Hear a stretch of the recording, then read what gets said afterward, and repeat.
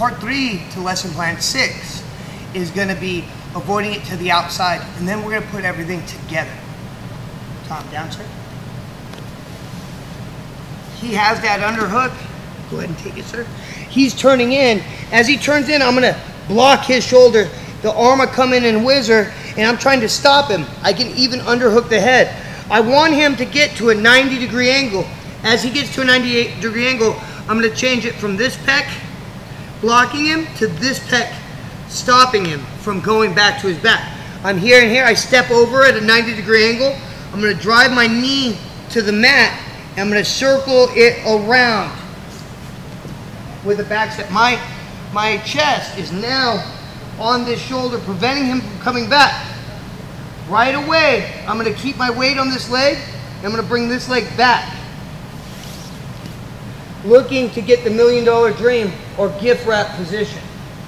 So if I do it this way, sir. Once again, he has the underhook. He's turning in, I'm whizzering, I'm blocking, I'm fighting it. I want him to get to a 90, so I keep fighting. Underhook the head, step over the head, drive the knee to the mat. If he grabs my leg, it's important that I swing it around.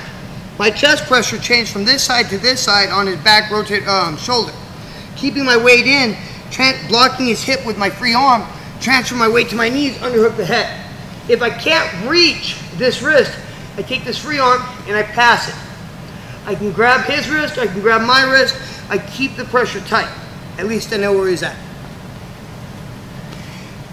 To make people become fluid at all three of those, at the end of class, add them together, and it should look almost like a match. So, real quick, Tom, if you would lay down. Tom pummels his underhook, step over mount.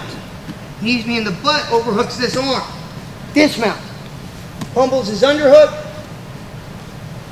block, whizzer, step over the head, drive the knee to the mat, swing the other leg around, keep the pressure under the head, pass the arm, control or control.